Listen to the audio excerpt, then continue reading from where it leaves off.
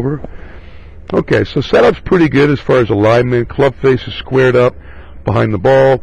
Feet, hips, and shoulders are in a complementary position as far as the alignment of them.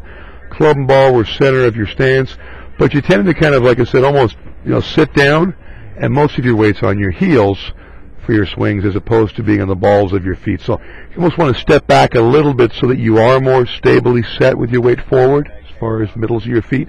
And the other thing was trying to get your stance to be a little more inside shoulder width for the shorter irons and not outside the width of your shoulder, so you can pivot and push off more effectively with your legs. Okay, I'm going to watch your swing now as you take it away from the ball.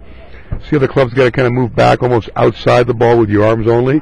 So you pull it back with your arms, the club that is, and then as you continue back now, the club gets kind of lifted and picked up from there to the top of your backswing, and from that position, it's how well do you time it. So the club gets thrown a little bit in front of your body, comes just outside the ball or in front of it. You square it up here and recover very well and hit it straight. It's just tough to do that on a regular basis, right?